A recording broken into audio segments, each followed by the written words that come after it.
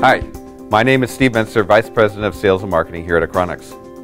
I'm excited to share with you a demonstration of our new high-performance 7nm Speedster7t FPGAs. Speedster7t FPGAs offer a revolutionary new architecture that Achronix developed to address the highest performance data acceleration challenges. These devices have high-speed I/O interfaces, including 112 gigabits per second SerDes, 400 gigabit Ethernet, and PCI Express Gen 5. They also include GDDR6 memory interfaces capable of supporting 4 terabits per second of external memory bandwidth and DDR4 operating at 3200 megabits per second. In the core of the Speedster7t FPGAs, there are Achronix proprietary machine learning processors, or MLPs, which perform high-speed math functions and support a wide range of numeric formats, including floating point, integer, and block floating point.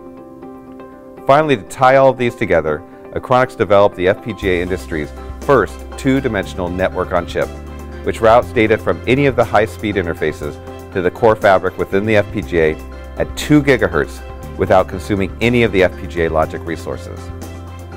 Now let me turn it over to Katie Purcell, an Applications Engineering Manager here at Achronix, who will walk you through the demonstration. Thanks, Steve. Hi, I'm Katie Purcell.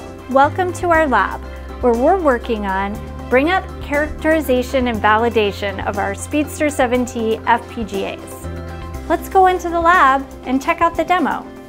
Achronix's Speedster7t FPGA device is designed to support PCIe up to Gen 5 x 16. For this demo, we will show how to connect the VectorPath Accelerator card with a host PC using PCIe Gen4 x 16 and read and write to GDDR6 memory. What is unique about this demo is that no RTL coding is required to connect from the PCIe interface to GDDR6 memory. No RTL code is needed because the 2D network on chip, or NoC, can directly access both interfaces without routing any logic through the FPGA fabric. Now let's take a dive into some of the details to see what's going on inside the FPGA in this demo. There are 2 PCIe ports on the FPGA. One supports up to Gen 5 x 8 and the other supports up to Gen 5 x 16. In this demo, we will use the x 16 port in Gen 4 x 16 mode. The PCIe interface processes the read and write traffic and sends it using an AXI interface to the 2D NoC.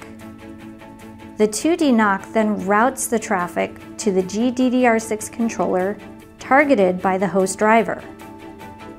The targeted GDDR6 controller completes the memory read or write command issued by the host driver.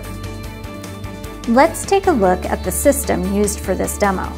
We have an AMD Ryzen-based system that supports PCIe Gen4.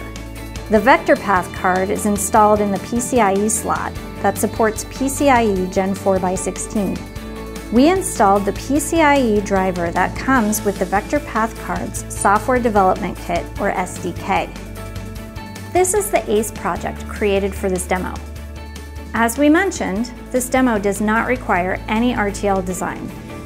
Therefore, you can see that it consumes 0% of the FPGA's programmable logic resources. Only a portion of the I/O were used for reference clock inputs. We will now program the VectorPath card and boot up the PC.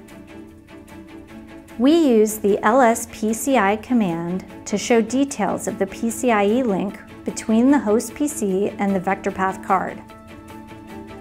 Link status shows that we are connected at 16 gigatransfers per second speed at a width of 16 lanes. We'll launch a shell script that will use the PCIe driver to write to the GDDR6 memory on the VectorPath card and read it back to compare against the expected data. Now we have successfully demonstrated the PCIe Gen4 x 16 interface being used to read and write to GDDR6 memory on the Speedster7t FPGA and VectorPath Accelerator card. Thanks for joining me in the lab today. Now let's turn it back to Steve. Thanks, Katie. That was a great demonstration of the Speedster7t FPGA device. If you would like to learn more about Speedster7t FPGAs and set up a meeting with a technical representative, please contact Achronix today. Thanks for watching.